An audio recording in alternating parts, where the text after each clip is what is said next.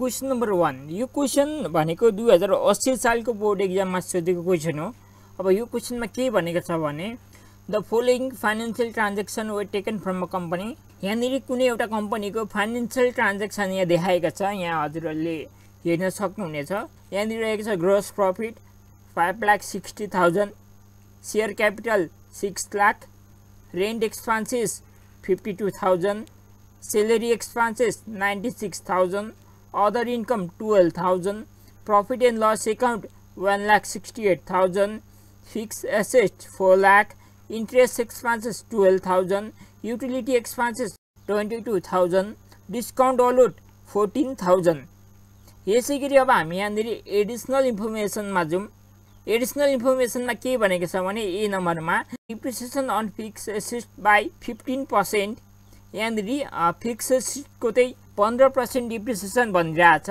अनि यसै गरी बीमा भनेको छ transfer to general reserve 55,000, propose division 10% on capital, share क्यापिटलको 10% चाहिँ प्रपोज डिभिजन अरे।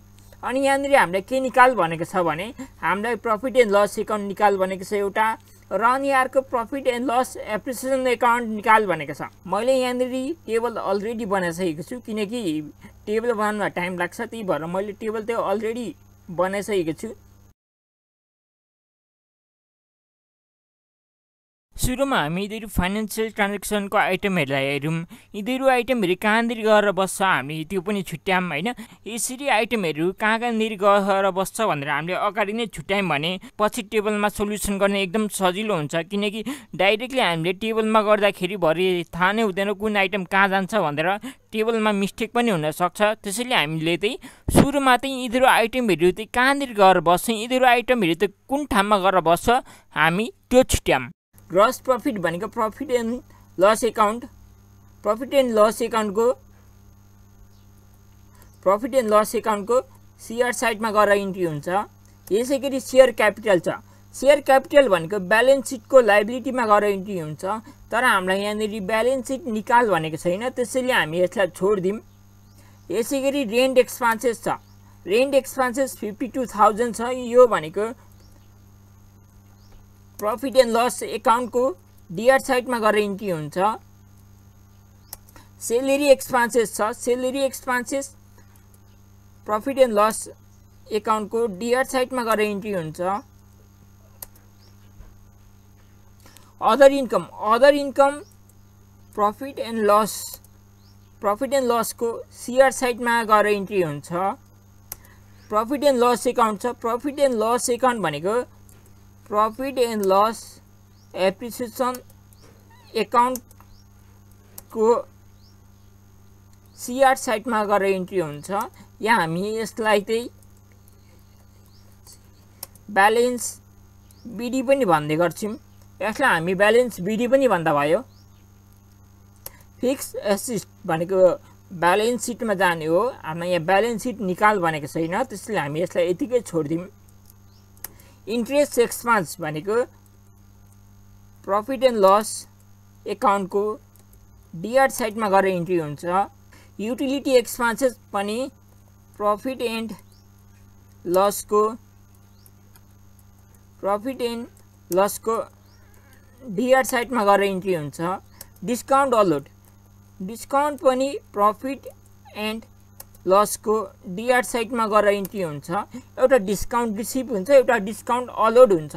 डिस्काउन्ट अलोड चाहिँ प्रफिट एन्ड लसको डिआर साइडमा गएर इन्ट्री हुन्छ भने डिस्काउन्ट रिसिभ चाहिँ प्रफिट एन्ड लसको सिआर साइडमा गएर इन्ट्री हुन्छ। अब हामी एडिसनल इन्फर्मेसनमा जाउँ। अब हामी एडिसनल इन्फर्मेसनको पनि सल्भ गरिदिइहाल्यौँ।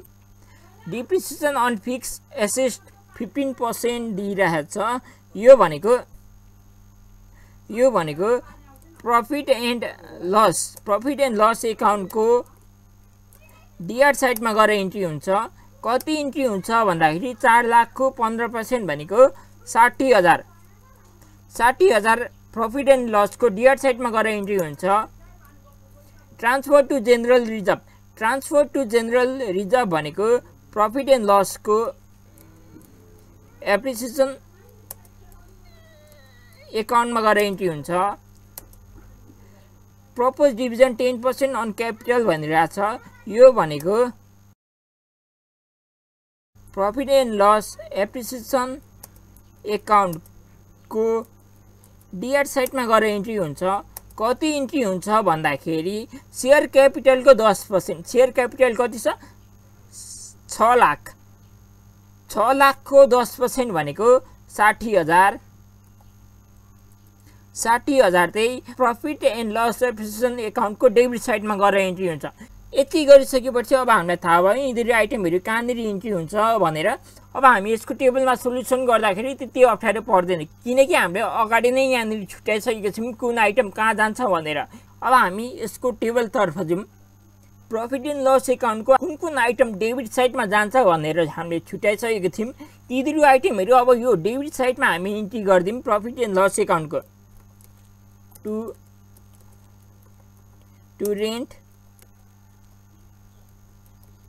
रेन्ट एक्सपेन्सेस एउटा डिप्रिसिएसन जान्छ to depreciation on fix asset. अनि अर्को भनेको salary expenses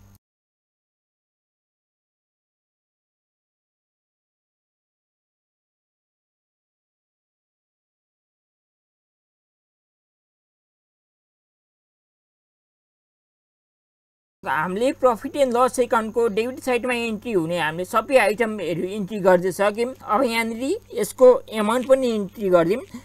to rent expenses 52,000 दिएको छ माथि क्वेसनमा। To depreciation on fix asset 4 लाखको 15% भनेपछि 60,000। सेलेरी एक्सपेन्सेस रहेको छ 96,000। डिस्काउन्ट अलर्ट रहेको छ 14,000। इन्ट्रेस्ट एक्सपेन्सेस रहेको छ 12,000। युटिलिटी एक्सपेन्सेस रहेको छ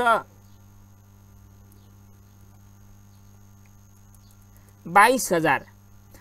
हामीले प्रॉफिट एन्ड लस एकाउन्टको डेबिट साइडमा इन्ट्री हुने आइटमहरूलाई हामीले इन्ट्री गरिसक्यौँ। अब हामी प्रॉफिट एन्ड लस एकाउन्टको शेयर साइडमा इन्ट्री हुने आइटमहरूलाई इन्ट्री गर्नेछौँ। बाई ग्रस प्रॉफिट एउटा रहेको छ। अर्को रहेको छ by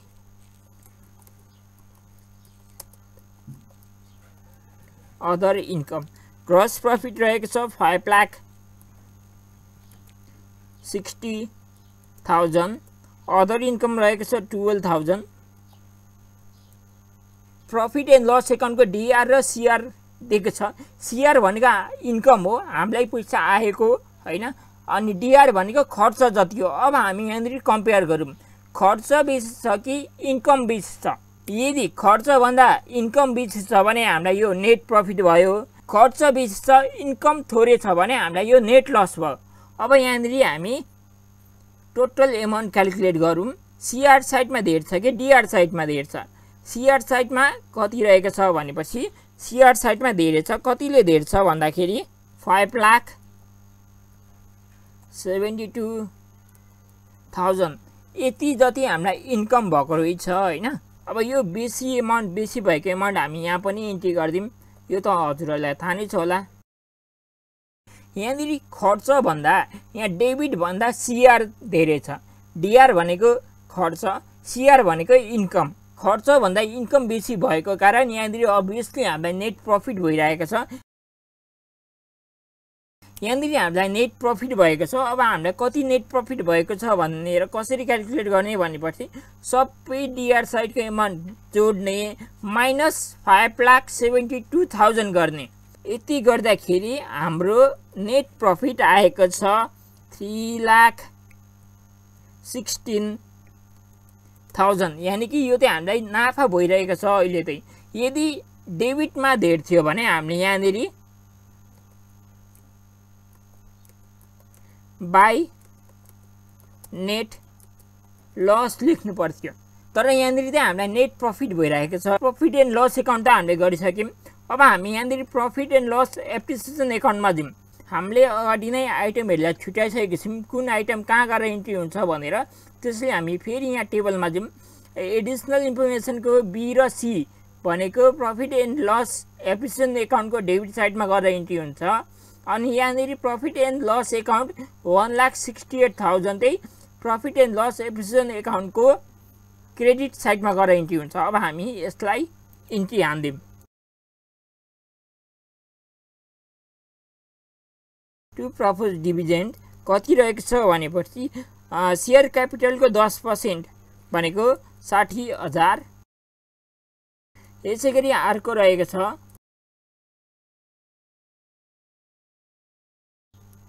two transfer general reserve 55,000। यसैगरी अब हामी शेयर साइडमा फिलअप गरौँ। शेयर साइडमा फिलअप गर्दाखेरि सबसे सुरुमा प्रॉफिट एन्ड लस एकाउन्टको हामीले नेट प्रॉफिटलाई यता इन्ट्री गर्नुपर्ने हुन्छ। बाइ नेट प्रॉफिट कति हो हाम्रो यहाँ नेट प्रॉफिट आएको छ। यो नेट प्रॉफिट भनेको माथिको प्रॉफिट एन्ड लस एकाउन्टबाट आएको हो 3,16,000। यसैगरी अर्को रहेको छ बाइ ब्यालेन्स बीडी। यसलाई प्रॉफिट एन्ड लस एकाउन्ट पनि भनौं। यही दिएको छ माथि क्वेशनमा।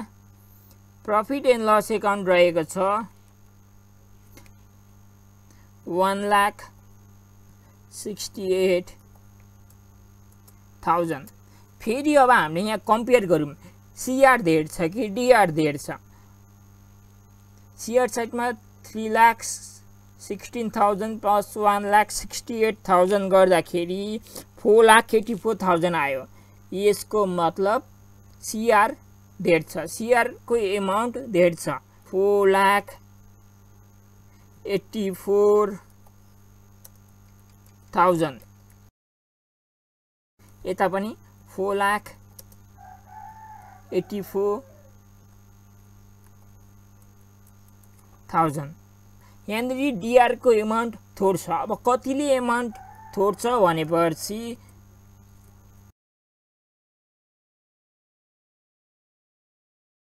टु ब्यालेन्स सीडी निकाल्नलाई 60,000 प्लस 55,000 गर्ने अनि माइनस 4,84,000 गर्दाखेरि टु ब्यालेन्स सीडी आयो 3,69,000।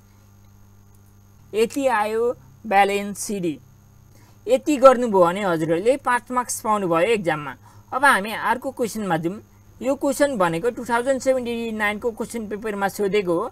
मैले यसको अलरेडी सेपरेट भिडियो बनाइसकेको छु। हजुरहरूले त्यो भिडियो हेर्न पनि सक्नुहुनेछ। मैले त्यो भिडियोमा यसको सोलुसन मजाले एक्सप्लेन गरिदिएको छु। यस्तै टाइपको क्वेशन एक्जाममा आउने गर्दछ। प्र्याक्टिस गर्नु होला। यही क्वेशन आउँछ त म भन्दिन, यस्तै टाइपको आउँछ। तर फाइनल एकाउन्ट चाहिँ डेफिनेटली आउँछ 5 मार्क्समा। त्यसैले फाइनल एकाउन्टलाई चाहिँ मजाले प्र्याक्टिस गरेर जानु होला।